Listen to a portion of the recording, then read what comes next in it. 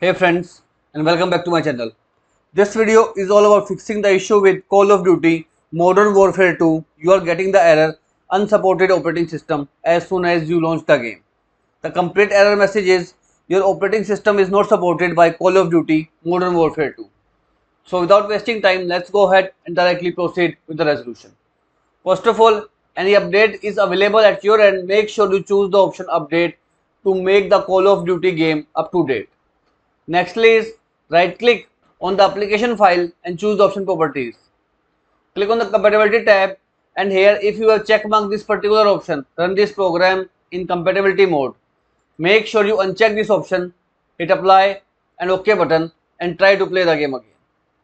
Now if this also failed, let's proceed to the next step. Open up your settings menu, click on the option Windows Update.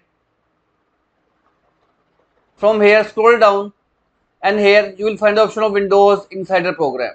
Click on it.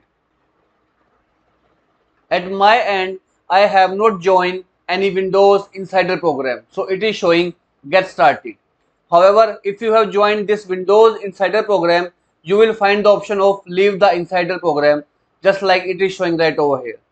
So if you have joined any Insider Program, make sure you leave the program in order to play the game Modern Warfare 2 and fix out the issue of unsupported operating system, because this is a bug from the Activision server that is causing the issue of unsupporting operating system while playing the Modern Warfare 2.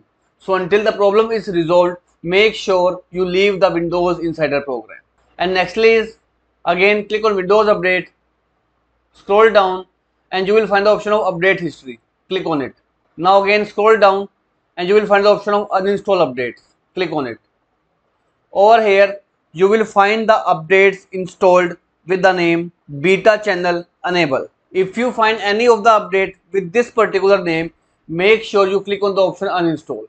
However, if you are not sure which update to uninstall, you can check the update right from here, Installed On.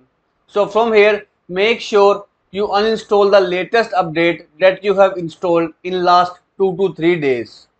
Once you choose the option uninstall, the latest updates will be installed from your system, and this will completely fix out the issue of Modern Warfare 2 unsupported operating system. So as of now, this is all about it friends. If this video works out for you, I request you to please click on the subscribe button and turn on the bell notification icon to continue watching Lotus Geek. Thank you so much friends. Thank you for watching.